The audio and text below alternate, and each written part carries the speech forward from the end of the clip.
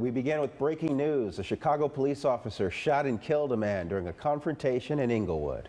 WGN's Jewel Hillary is live at the scene with the latest. Jewel.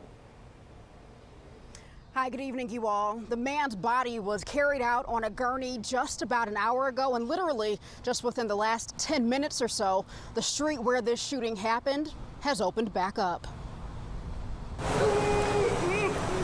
An emotional outpouring from the sister of the man killed in today's shooting.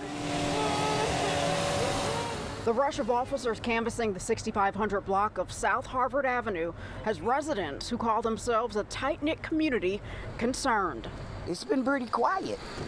You know, that's why everybody's like, what is going on? You know, because if it was actively every day doing something crazy, you know, the news over here all the time, we wouldn't be so concerned, but this is something to be concerned about. The focus of detectives' investigation appears to be this 4-story apartment complex at the end of the block. I seen him zoom through here, but I had no idea what was going on.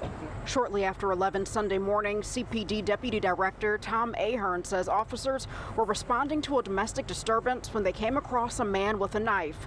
That's when an officer fatally shot the 28-year-old man. Now the Civilian Office of Police Accountability is investigating the specifics, which includes a use of force investigation. According to the Chicago Fire Department, a CPD officer was taken to the University of Chicago for observation.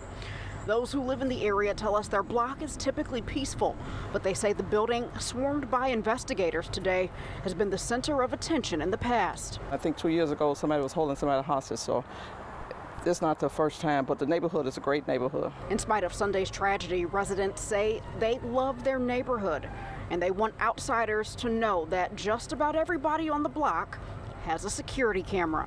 So if anybody want to come over here on Harvard block, think they're going to do something, get away with it, go somewhere else with it.